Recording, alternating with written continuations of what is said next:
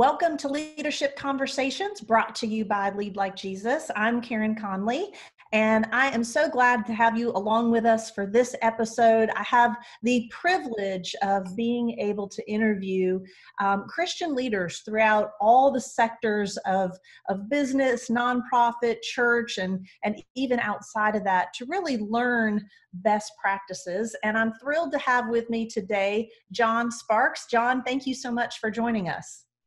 Certainly, glad to be with you. Well, I want to introduce you to our audience. As you can tell, if you're watching this via video, John is displaying his World Vision logo on his shirt. There you go. He is the Senior Director of Shared Services at World Vision, which is such an incredible organization. If people aren't familiar, I encourage you to go check them out online, but they are a Christian nonprofit that help children in impoverished communities, I think in over 100 countries. So it is an amazing organization.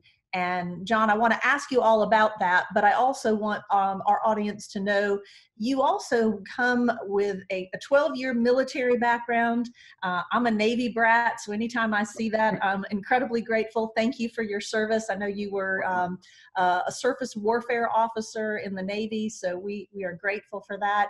But then you also got your MBA at UC Irvine and have spent many years in the finance and IT sector in the corporate America before you came over to World Vision. So I'm going to pick your brain about a lot of different things across that amount of expertise. But tell us a little bit about your role at World Vision.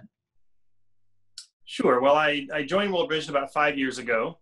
And at the time, it was still kind of early days for building a shared services capability, which is a centralized team that does certain business functions on behalf of various World Vision offices. So at the time, we had a small team in Costa Rica, and then one of my first jobs was opening a new operation in the Philippines and hiring and building a team there.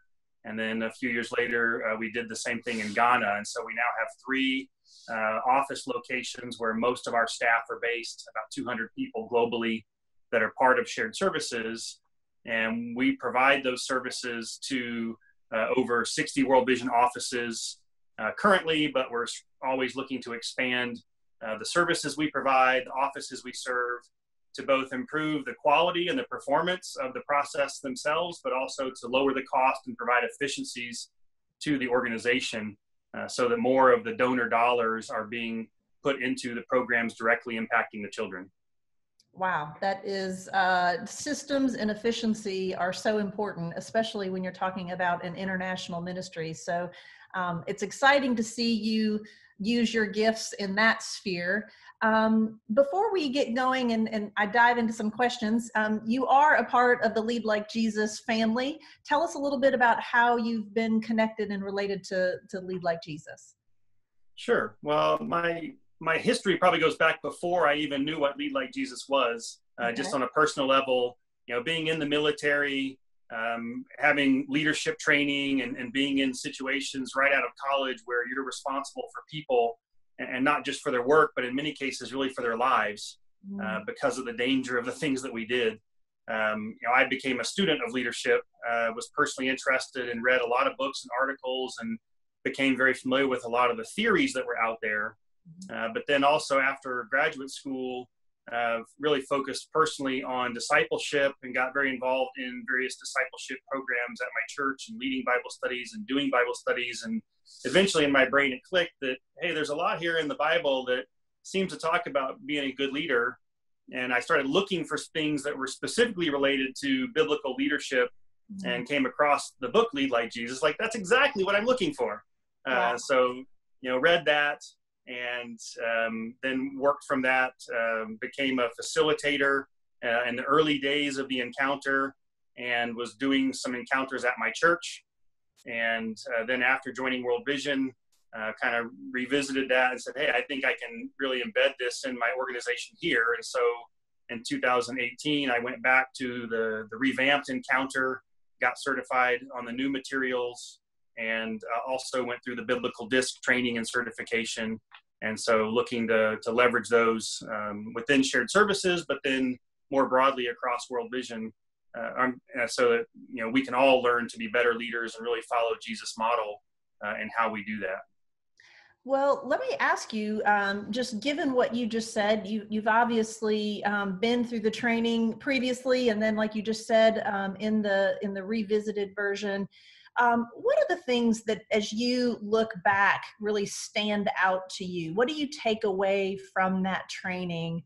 That maybe if someone is just learning about Lead Like Jesus, maybe just tuning into our podcast and isn't familiar, what would they expect as a takeaway if they were to be involved in an encounter like you were? Well, I think there's several parts of it that are very valuable. For me, having been a student of leadership and even been a professor, in a business school of leadership and strategy, and being familiar with all the theories, and every now and then they might give you an example of, oh, here's a person who is a case study that you can look at. But in all those cases, they're still human, right? They're still people that maybe were a great CEO or a great leader in some other capacity, but still had their own failures, and it was never permanent or long-term. And so the idea that you can take all of the theory, but then see it in a very practical way in a person who demonstrated it perfectly, right. And that you can read about and say, okay, I can see what Jesus did in this situation, and I can translate that into how I can then apply that in my own life. But then the big value, I think, in Lead Like Jesus, in taking those stories and looking at Jesus's life, is then translating that into models that we can apply, right? And so looking at things like the ego model and say, okay, we read about this in the Bible, we see how Jesus did these things, but now we're going to break it down and simplify it into something that my brain can better understand and replicate. Or, the way of the carpenter, or the spheres of influence, or just all the different, aspects that are taught in the book and through the encounters, allows you to engage in learning from Jesus and applying it in ways that, make it easier to remember and easier to help other people work together to take what Jesus taught us and then apply it on a more regular basis. Well, and I love that your journey actually was making that connection to Jesus as a leader, and then discovering, wow, there's actually this resource that really does bring it in a very practical way so that it can be transferable into your own workspace. For you on a personal level, John, how has Jesus's leadership model influenced you as you have had teams of people under you, whether it was in the Navy or currently at World Vision or in corporate America? How does his model influence how you're leading?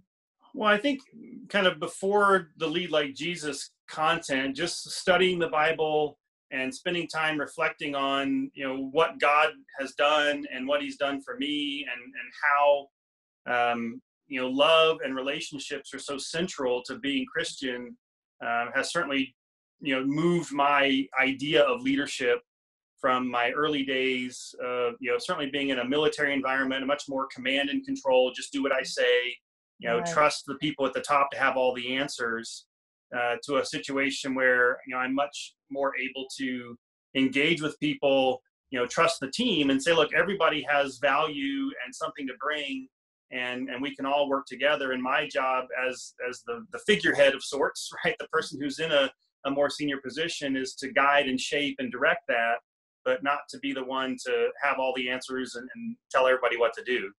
Right. And so Lead Like Jesus then, certainly crystallizes that, and shows us how Jesus did those same things, and, was very good about knowing when to be directive and when to give people specific instruction, because they didn't know what to do, but then also how to pick them up when they failed and encourage them and build them up, and then, move them to the next level and send them back out again to try. But then ultimately to say, okay, you have the capabilities, and go do it. And so, that's been a big part of my growth and learning, over the 20 plus years that I've been, leading people, so to speak. But a lot of it's just been God leading me. and my own development to understand, how to let him do the work through me. Well, and I love the fact that I'm getting to have this conversation with you, because um, to see an example of someone who has the values, has the passion, has the heart for the Lord, wants to be a servant leader, but then to see this tool really enable you to take that to the next level, and put, like, codify it, put it in a usable package and in terms that you can translate into the work world. I don't want to throw you and put you on the spot. I don't think this was a question that I had planned to ask you, but we love real life examples. People learn through, stories and examples. Is there anything in your past work history as a leader that you can think of an example of, whether it was explaining ego, edging God out, or whether it was knowing the difference of, whether to be directive or not? Is there any particular example that you can give us of, like, wow, there was a victory because I chose to lead like Jesus? Yeah, I'm sure I have a lot, but I guess the couple that come to mind that are maybe the most sort of poignant stories in my own career is being in a particular role where, in a public company and in most organizations, having annual goals, annual performance reviews, et cetera. I was in a job that was what's usually called an individual contributor, right? So I didn't have any team or staff. Mm-hmm. I was in a support function and was working across the organization globally, traveling a lot, working with teams, doing process improvement work, and got through, probably the end of my second year, maybe the end of my third year doing that. And I personally felt like we had a great year, or at least that I had a great year. The teams I worked with had done big things, literally saving millions of dollars for the organization through the improvements. And at the end of that, my performance rating was the lowest it could be. And so I was really struggling with my pride in that situation, and feeling like I really had done a lot of good things. But then having, my organization and my supervisors tell me, no, actually, that was the worst performance we've ever seen, essentially. At least that's how I interpreted it. Which also then, I don't remember necessarily having any fear in that situation, but probably, some amount of fear then, like, okay, well, if I did all of that and felt good about it, but they didn't, what does that mean for me and for my career, and where do I go from here? And at that point, I was still probably largely relying on myself. I spent a lot of time in the next few months applying for every job I could find and trying to get to a different job, thinking, okay, I've got to get out of here because this isn't working the way I feel like it should be.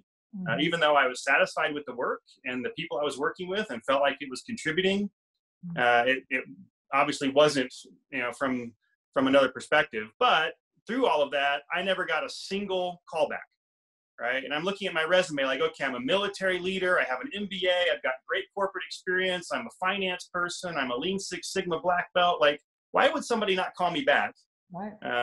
But ultimately had to learn through that, a certain amount of humility and just trusting God and patience to say, okay, well, I need to just do the best I can with the job that I have.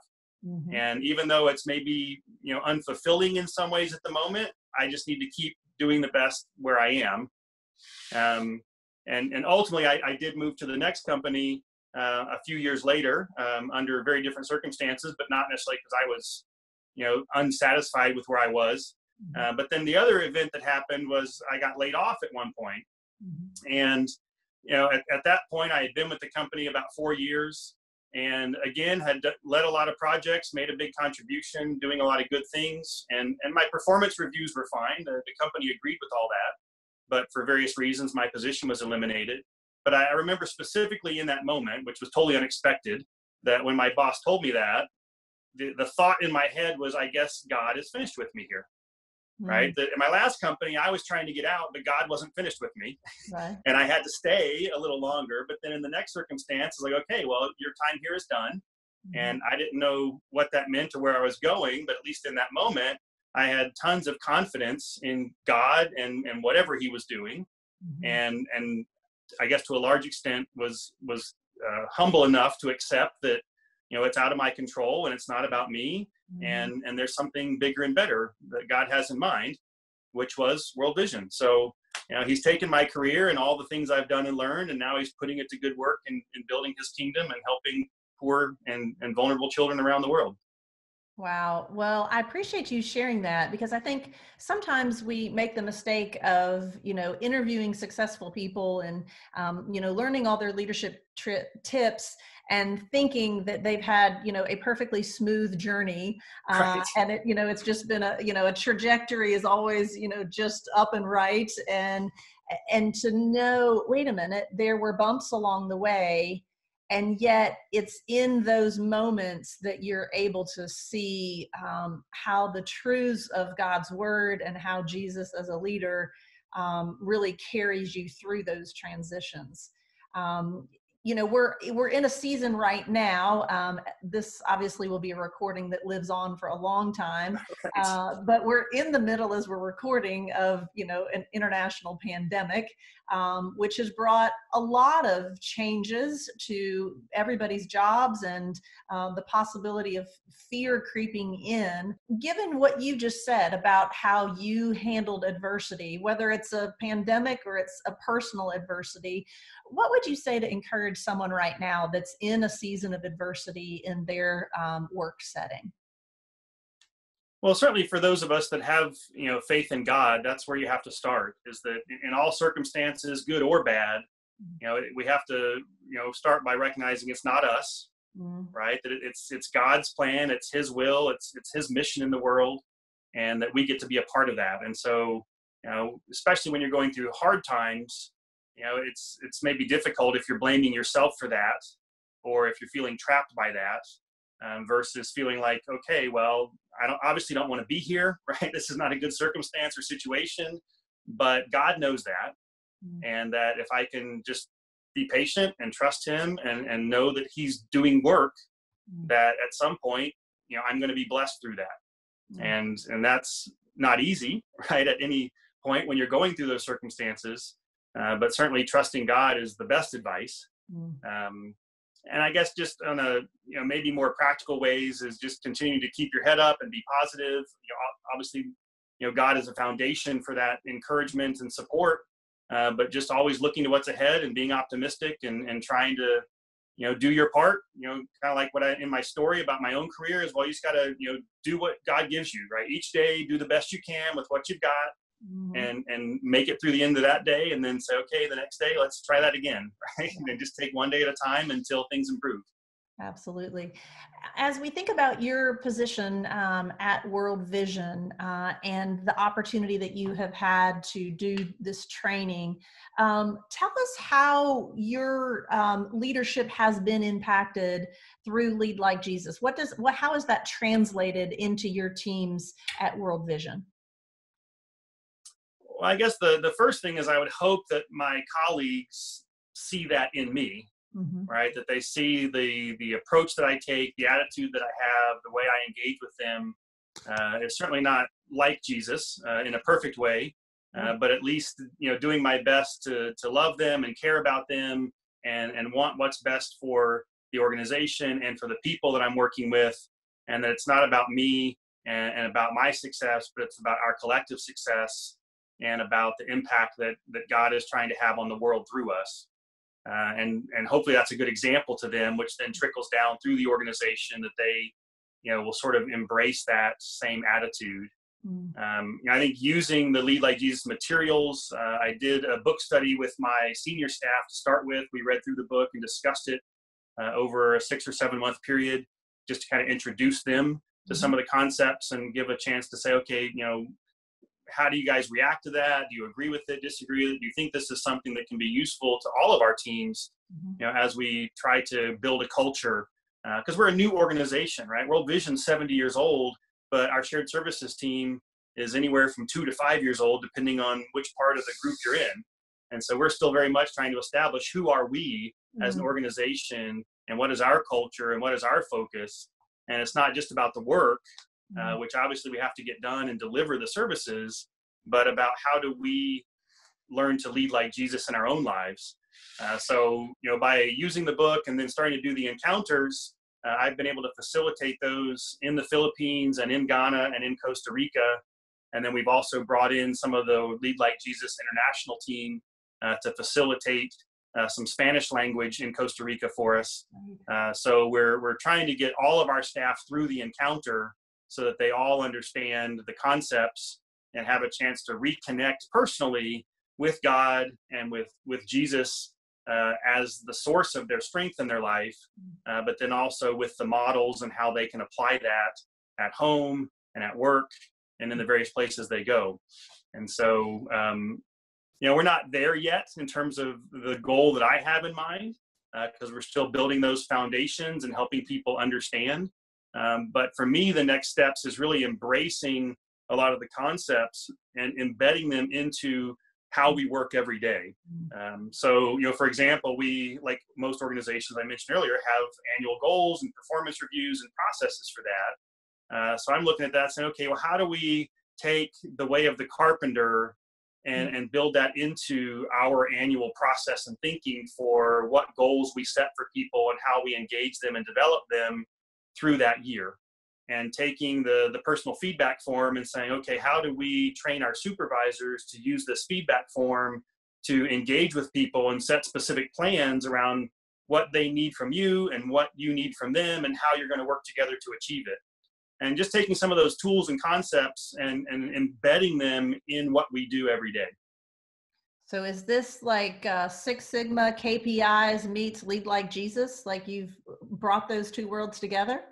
Well, we're not there yet, but that's what I'm working on, right? Because as a Lean Six Sigma person, we're in the process of implementing value stream management and helping all of our teams learn how to see the work they do from a process perspective and understanding the value and who the customer is and those things. But then, the goal is to then embed Lead Like Jesus into that so that the foundation of what we do and why we do it and how we work together is leading like Jesus while driving value to our customers. That's fantastic. What a great example. And, it makes me think as you're talking about your particular case, it might be a company that's 70 years old, but like you said, your particular division is new. And that, a real encouragement that, creating a culture is so important. And it sounds like you are being intentional to create that culture and allowing Lead Like Jesus to be a part of that foundation. What a great illustration of how you can bring the business and the leadership of Jesus together and make a more successful division. So that's incredibly encouraging. Let me ask you a question. For our audience, certainly there are people that are in the faith space and they're in a Christian-led organization, whether it be a church or a nonprofit. But there's also plenty of people that are in, corporations or secular workplaces. You've walked through both. What would you, if you could look back and tell John Sparks, who was working at Beckman Coulter or one of your other locations in a secular environment, if you could speak to that audience, what would you say as an encouragement to them of how, even in a more secular environment, they can live out these truths? Well, I guess there's maybe two ways to approach that. One is for people that are Christians, right, and are working, in a secular environment, that, maybe you're not as free to discuss leading like Jesus or having biblical references or using scripture as motivation with your teams or the people you work with. But certainly in your own life, you can, kind of silently live that and be an example and a model to others of living like Jesus and leading like Jesus in your own way. That having that foundation, having that encouragement, and knowing that you're never alone in this, right? That it's not just saying, I'm going to read this book or go to this class, and then I'm on my own to try to figure out how to do it. But to know that, God is with you always, right? And so in all those circumstances, if you're truly relying on him, and being in a Christian organization like World Vision is great because we pray a lot, right? So we're always inviting God into our meetings, into our projects, into the things that we're doing. And so we can, actively acknowledge that he's there. But if you're in a corporate environment or a non-Christian environment, you can still do that on your own and make sure that you're not separating, oh, I have my home life and my work life and my church life, but to say, wait a minute, my church life is my life all the time. And so if you're inviting, Jesus into your leadership at all times, then that's certainly a way to, help you be a more effective leader and to give you the support you need in that. But then also to come back to Lead Like Jesus as an organization and be able to access those resources and not just do a one-time thing, but to revisit it and continue to reinforce what you've learned and practice what you've learned and not let it fade away. Like most things, you have kind of that mountaintop high, like, oh, that was great. I learned so much. I feel so good. And then a few weeks or a few months later, you can barely remember any of it. So we have to kind of keep reinforcing that in what we do, which is why I'm trying to get us past doing an encounter to say, okay, we've done the encounter. Now, how do we take those things and put them into the workplace, and have posters on the wall and have, weekly reminders of certain things and setting up time for spiritual discipline so that you can go off and practice the habits and, some of those things that we learn, but then don't have time to practice and revisit. Absolutely. Keeping those truths in front of us is absolutely key, whether you're in an environment that allows it to be displayed on the wall or whether that's something that you are, intentionally doing yourself. That's a great word. John, you've talked about it from a Christian perspective. Talk to us about that in a perspective of somebody who maybe loves leadership, but is not a believer. Sure. And I think in my own experience, being a student, on my own before college, taking leadership classes at university and then teaching in university, as well as just working amongst, plenty of non-Christians, and the leadership models that are out there, the articles, the books, the primary ways that people think about leadership. If you really dive into it, a lot of them kind of look back and say, well, authoritarian, strong-willed, dictator kinds of leadership styles tend to not be very effective in the long term. That yes, like in a crisis situation or certain situations, maybe you need someone that's just going to take charge and get things done. And you see that with Jesus, right? That in certain situations, he just steps in and does it himself. Right. But his general style and approach is to develop others. And that's what most of the leadership literature leads you to as well, is that, the best leaders are the ones that, set a vision and then support their team to achieve it. And don't try to do it themselves, but really trust their team to execute. And the best leaders are humble and are not going to be prideful and are not going to try to, be the one out in front, but they're actually going to step into the background and they're going to give praise and credit to their team when things are going well. But then they're going to step in and take the blame and deflect criticism when things aren't going well. And so, whatever books or articles you're reading and the various theories and models that are out there, even from a secular perspective, in most cases, you can look at the life of Jesus and his leadership and say, oh, I can see how Jesus perfectly modeled all of those things that all of the non-Christians say are the best way to lead, right? So even if you're not coming from a biblical perspective or a Christian background, if you just look at Jesus objectively and read his life and look at the stories and see how he led, then you can make those connections between leading like Jesus and what all the non-Christians research and theory tells us we should be doing to be good leaders anyway. That is such a great point. And John, for those who are not familiar with Lead Like Jesus, it really is intended to be a curriculum for any workplace, not just a faith-based workplace. It is really looking at him as a leader, not outside of even Christianity. So to your point exactly, you're right. He is truly the model of leadership. So thank you so much for that insight. Well, John, as we wrap up our time together, I just want to thank you so much. There's so many things that you said and didn't, and just are living out. I think maybe at the end, what you just said in terms of, it's one thing to read a book. It's another thing to apply those principles to your life. And it looks like that not only are you doing that personally, but when you talk about the heart and the habits and the hands and the head of Lead Like Jesus, all of those different things, you've kept that in front of you, and now you're enabling your entire team to benefit from that. So thank you for the way that you lead like Jesus. Thank you for coming on today and sharing your story and your journey with Lead Like Jesus. And we just want to encourage encourage anyone that is watching or listening to this that you would go to leadlikejesus.com. There are resources there. What John referred to is there. Learning about encounters is there. Tons of great resources to help you as a person of faith, and also just looking at Jesus himself as a leadership model. So thank you for joining us for Leadership Conversations. We look forward to talking to you again soon. Okay, thanks.